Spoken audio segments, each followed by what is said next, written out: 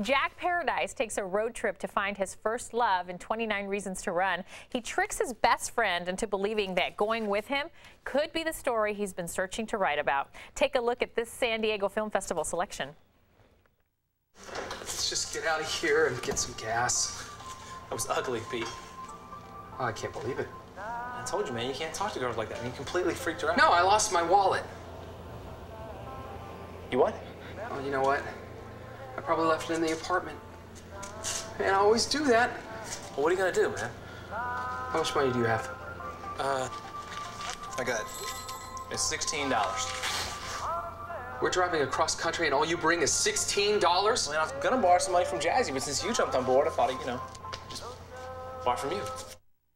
Hello, and let me welcome my guest this morning, Gary Weeks, the writer and one of the actors for 29 Reasons to Run. Welcome to Fox in the Morning. Thanks for having me. Well, we're excited to have you here because we're excited that the film festival is back again.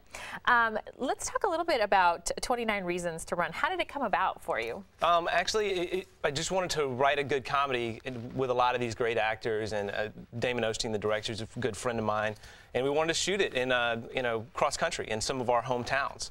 To be able to shoot in California, we shot in Georgia, where I'm from, in Texas, where the director and Brandon, one of the other actors, is from.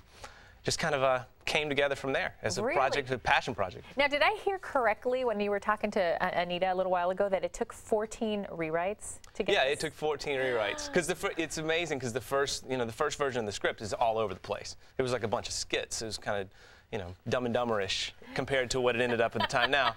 And I love Dumb and Dumber, so So, what does it take? Was it you just rewriting and rewriting, or did you hand it to people and say, "What do you think?" And how does that go? Yeah, it kind of works. I mean, I have a lot of friends of mine. Damon, the director, is also a writer, and then I had some other friends of mine that are writers, and they take a look at it, and you kind of take little pieces of what they say, what you might agree with, and kind of change from there. And it's always great to get input from other people. And then you can, and then you can be like, oh yeah, that might be kind of nice, and it would spark ideas, and you'd be able to make something new. In terms of time, how long are we talking here from the time you got the idea to the time this thing was ready to go? Oh, it's been actually we did the first script that I wrote was about 7 days. Because I'm a straight through writer. Yeah, I had to sit down and time to fool around. Boxers and coffee, and it's done. straight done. Yeah. Okay. But then actually it took about 6 months until we got to the point where we were really ready to shoot, and then we did pre-production, and then the shoot itself was 30 days. Okay. So. Now, what about, obviously we're excited about the film festival here, but is this something that you've done before, taking your films to film festivals and that sort of thing? And how does it work for you? Well, it actually is. We've been with this film some different film festivals as it goes. San Diego's kind of a special one to me, because I had a little connection as far as with getting a lot of work here in San Diego as an actor. Oh, good. And some of my first things that I started out with were here in San Diego. So like to me, it's a big thing. What? Tell. Well, when I started off Silk here, stockings? I was a little late, but close.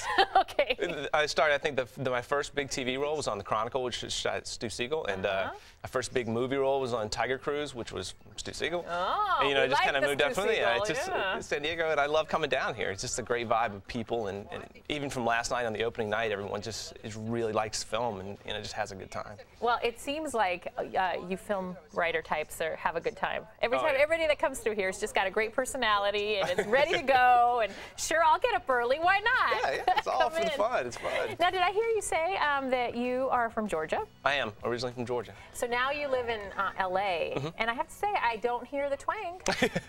All I got to do is get on the phone with some of my friends for 20 minutes, and it's right back when you're mad, kind of thing. Yeah, exactly. When you're excited, it Late comes night, out. Yeah, anytime like that, it's fine. Yeah, all right. You got to be feeling some emotions for it to come out. Yeah, exactly. Yeah, is all your family still back there? A lot of them, yeah. Yeah. Okay. My parents are still there. My brother lives in Nashville, which is close, and so we go down there a good bit. Very good. All right. So when will we see your film at the film festival? We screen Friday, 3:45 p.m.